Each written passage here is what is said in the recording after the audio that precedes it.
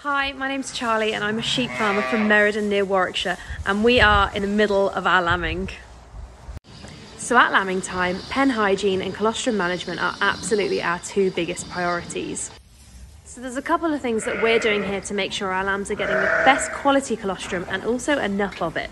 So we're keeping a close eye on them in the first few hours after they're born to make sure that they're up and suckling and getting that belly full. We're also providing ewes with the nutrition that they need to make sure that their colostrum is of the best quality. When the ewes are lambing, we're also drawing off a couple of drops, a tiny bit, of each ewe's colostrum just to test on our Brix refractometer to make sure that the sugar levels in it are high enough.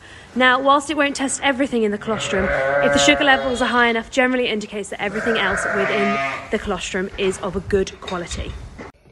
So this is the refractometer, and we're testing those couple of drops of colostrum just by putting a couple of drops of the colostrum onto this measurement screen here.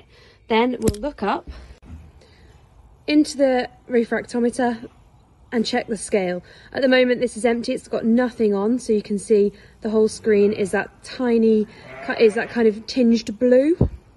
Now let me show you what happens when I put some water on here. So this is the refractometer with water on it, and you can see there's a very, very definite line at the bottom of the screen along the 0% mark. That's because water has 0% sugar in it, so I can confirm that the refractometer is reading correctly. Now let's have a go with putting the colostrum on there. So we have a couple of drops of colostrum on the screen. I'll just flip the lid over and we'll have a look.